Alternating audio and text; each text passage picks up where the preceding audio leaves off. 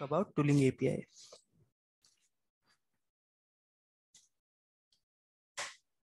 So while we are on the subject of tooling API, I would like to briefly mention about API.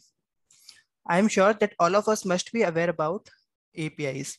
API are a way by which two applications talk to each other. API stands for Application Programming Interface. And whenever we use some application on the mobile phone or some desktop or IoT devices, it just connect to the internet and sends the data to the server. The server then retrieves the data and interpret it. It sends us the response which is interpreted by our application and show us response in the whichever way the end user finds it easy to retrieve. So as we all know that Salesforce is a API first platform. It provides us numerous APIs, which are as follow: REST API, SOAP API, Connect REST API, User Interface API, Analytical REST API, Bulk API, Metadata API, Streaming API, Apex REST API, Apex SOAP API, and Tooling API. We can consume Tooling API in two forms, REST and SOAP. It returns us the response in two format, JSON and XML. It also allows us to get the response in a custom manner. It communicates in a synchronized manner. So let's talk about Tooling API. Tooling API is powerful API which allow us to have fine-grained access to the metadata.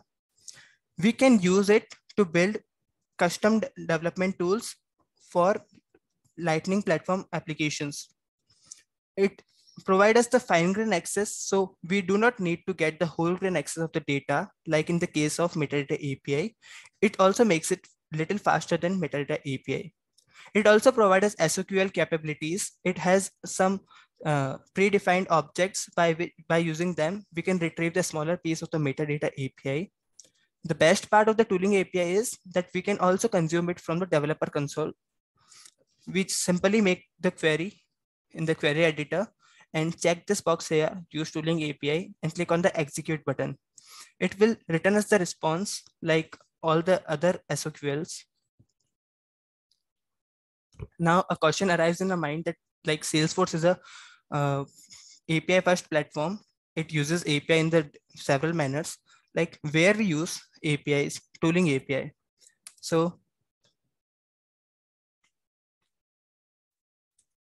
I guess we all are aware about developer console, and whenever we click on some class or some objects, so whenever we click on this, it makes a tooling API query and load the code for the same. Whenever we use some trailhead, it gives us the steps to clear. Whenever we click on check challenge, it goes straight to the our Salesforce org and checks whether we have covered all the steps it arrived. Like we have made the same list with this name or not. So it covers the whole code's metadata and check whether we have completed steps or not. If yes, then it will show us the completed message. If not, then it will show us the corresponding error for the same. So it is the best example of using the tooling API. Yes, it is used elsewhere, but these are just simply two examples. So as I told you that it provides us SOQL capabilities. So here are list of some objects which is provided by it. Like Apex class, we can access the body of any Apex class or the API version of that using the Apex class object. We can make a query on it. Like if you want to check some things about validation rule, if it's valid or not, what is the error message in that? So we can simply check it from tooling API. And if you have deployed something from different environment of Salesforce, and you want to check the details of that, so it allows us to check the same. So here is the list. I have provided the link in the references section of this presentation. So here is the list of all the objects which is provided by Salesforce by which we can query. It provided us the well graphed access. It has the documentation, like what the fields we can query and what is the properties of that field. If the manageable states of the field is managed or not, or like we can simply check from it. Here is the example of validation rule SOQL. As I stated before, we can write query in the query editor like select active description validation name from validation rule.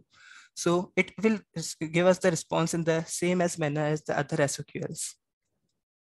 But please don't forget to check this mark here. Otherwise, you will not be able to make tooling API queries. In case of Apex class, we can also make queries like body, but I have stated the few fields of it: API versions, namespace prefix, and manageable state. So we can easily access each one of them. Now, the another question is when to use tooling API. Like what is the need of using it? So when you just need a piece of data from the Salesforce org, like when you need to deploy a page directly from the production and afraid of overwriting it, like there is a one scenario, like you have done very well things in your sandbox or the scratch org, and you deployed the same into your production org. But there the client asks you for the same thing, like he needs some change in that, he doesn't like some things on the page layout. So for the quick action, you just change the page layout in the production environment. But whenever you will again deploy your scratch or your sandbox to the and that production environment, it will again override that page layout, which should not be done. So to stay away from that case, you can simply just deploy the page layout from the production to the sandbox. And we can also provide some things from sandbox to a production environment using the tooling API. Or as I stated, like it can be used to make the development tools. And there are numerous example of the tooling API apps available on App Exchange. There is another scenario, like if you want to delete some fields. So these are multi-dependent fields and we do not know that where the fields are dependent. If you use the metadata API, it will allow you to use it, but it will be a lengthy process. Like it will give you the whole WSTL file and you will have to check each one separately. But the tooling API will provide you just dependencies of that field, which will be easier and faster approach. Here is a small demo of using and consuming it. I have made this component where you can see the code coverage of each class.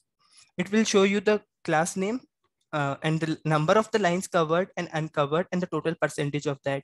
So whenever you want to check the code coverage, you don't have to go to the developer console and check it from there. So it will provide you the easy access and the code coverage percentage. So it's just a simple example to show the power of the tooling API, but there are numerous examples where you can use it. We can also,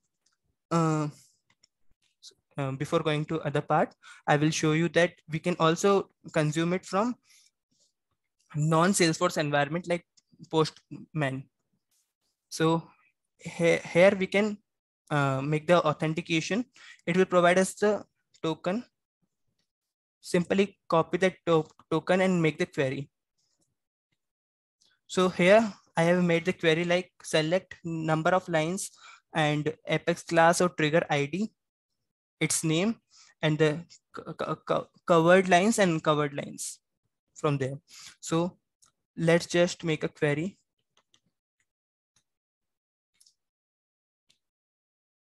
So you can see that how fast it is. Simply to look it better, I'm copying the code from there.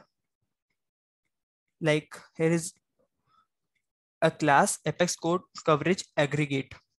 So we can check number of lines covered and uncovered. Like for this case, here is a case manager class which has 0 uncovered lines, and all the covered lines are with number here.